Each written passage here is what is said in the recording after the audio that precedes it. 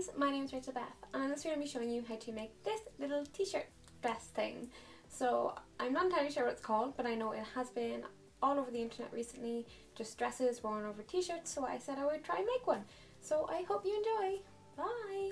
So for this video you're going to need your fabric, so you're just going to make sure it stretches one way, and then you're going to take your measurements. So you're going to measure across the widest part of your chest, the widest part of your hips, your neck down to the length you want, and then the neck down to the neckline, and then from the shoulders to where you want the dress to start, and then your armhole. And you're also going to measure from your chest to your hips and your neck to your chest as well. So then you're going to draw down the length that you want from your neck to the length, and then you're going to square across the top a quarter of the chest measurement and just square across the bottom.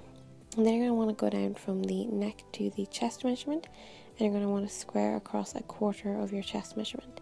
And you're going to want to go down from there, from the chest to the hip measurement, and then you're going to square across a quarter of the hip measurement.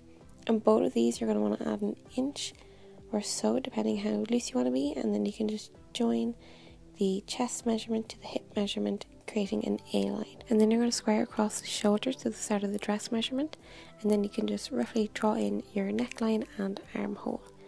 And then once you've done that, you can cut out your pattern. So once your pattern is cut out, you can pin it down on fabric on the fold. So the straight line is where it's going to be on fold. And then you can cut out. Now I added seam allowance around the top part, which I shouldn't have done because I'm doing a bias binding. And then I also increased the A-line on the skirt as well. And you're going to repeat this for the back panel as well. So once you have the two done, you're going to join them along the two sides, so you can overlock them or just sew them, whichever you prefer. So once that's done with the leftover fabric, you're going to cut out about 1.5 inch strips for the bias binding that goes along the top and for the straps. So you can cut out as many as you need. And then with your iron, you're going to fold either side to meet in the middle and iron that down.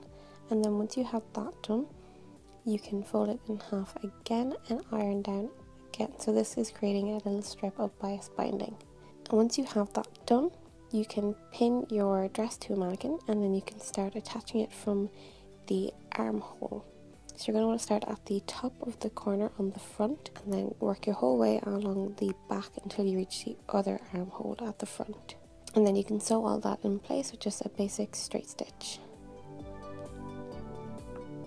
And once you have that sewn in place, you can start with the front bias binding. So you're going to want to get the middle of the bias binding and start in the middle part of the front. So you're going to want to leave enough to do the straps as well. So you can see here, you're going to go over the corner of the other one, so you're hiding the raw edges. So when you're sewing this one down, you're going to sew along the leftover pieces as well to make these straps. And once you have that done, on the front piece where the V is, you're going to sew a little triangle starting from the top as the thick part. And this is going to create just a nice little detailing on the front so it's not curved. And when that's done, you can place the straps on the back where you want them, depending on how low you want it to hang, and then just sew them in place with a little straight stitch. And at this point you can hem your dress. I didn't hem mine because my fabric already had a little bit of hem on it already, so that would be your dress finished then. So it's a super easy and cute little dress, and you don't have to wear it with the t-shirt either, you can wear it on its own. So if you like this video, please like, share and subscribe, and if you do give it a go, please tag me on Instagram or Twitter so I can see. I'll see you all in the next video. Bye!